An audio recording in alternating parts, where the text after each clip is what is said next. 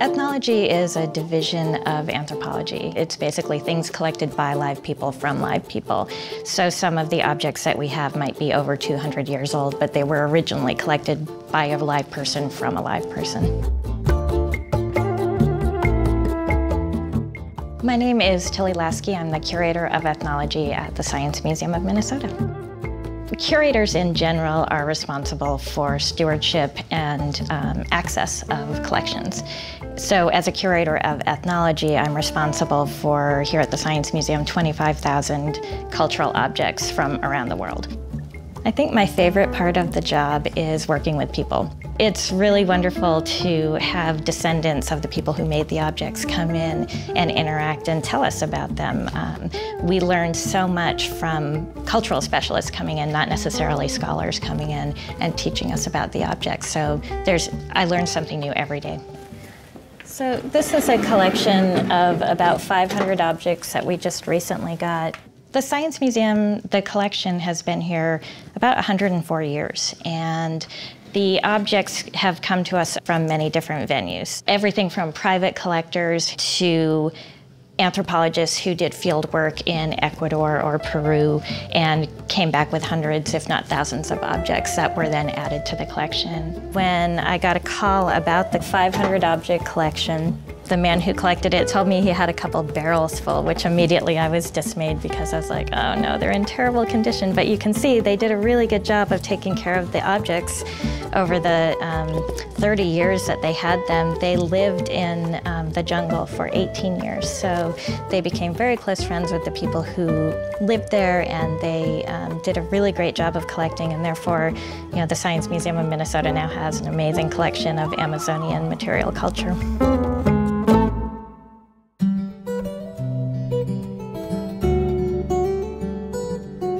These are some of the objects from the Bishop Whipple collection. Within our American Indian collection, which is over 8,000 objects, there are about 200 pieces that relate directly to Bishop Henry Whipple. And Whipple was the first Episcopalian bishop here in Minnesota. He came in 1859. And during his years here, he collected American Indian objects and was gifted many American Indian objects. And the majority of those pieces are here at the Science Museum and up at the History Center. And so that between the two of us, we have 500 objects in one place, which makes it really an important resource for the people of Minnesota.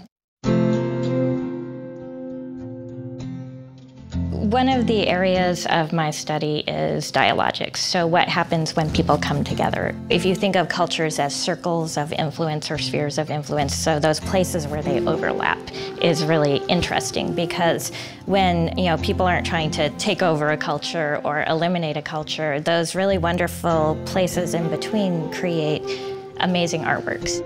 This is kind of a quintessential dialogic object. It's an altar cloth that would have been used in the Episcopal Church. And the beadwork says Wakan. And Wakan is the Dakota word for the Great Spirit. So it's this wonderful blending of cultures coming together.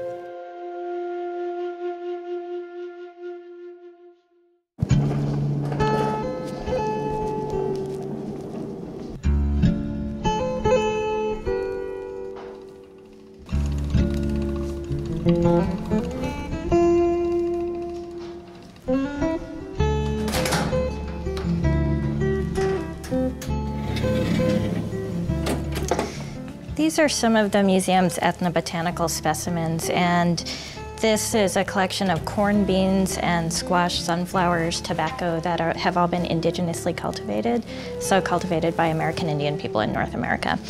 And there are specimens from all sorts of tribes. We do have quite a lot from the Mandan in North Dakota. And what you're seeing here are the original corn cobs that sat here for years until a local man came and said, how about you give me some of those kernels and I'll try and germinate them. And you can see where we took out certain kernels right there. And amazingly enough, they did germinate, after being 50, 60, up to 100 years old. We have an American Indian ethnobotanist, his name is Scott Shoemaker, and we work with the American Indian OIC school in Minneapolis, so we hire their students to come work on our gardens.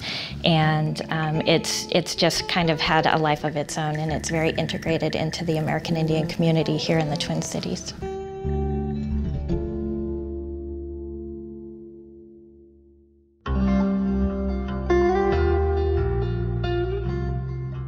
What makes a collection important are the people who are connected to it. And so we really encourage folks to come in and interact with the collections, and then we learn more about them. What we have in the storage area, in addition to anthropology objects, are biology and paleontology. You know, in total, it's approximately 1.75 million objects. They really are just a treasure for the people of Minnesota and the world.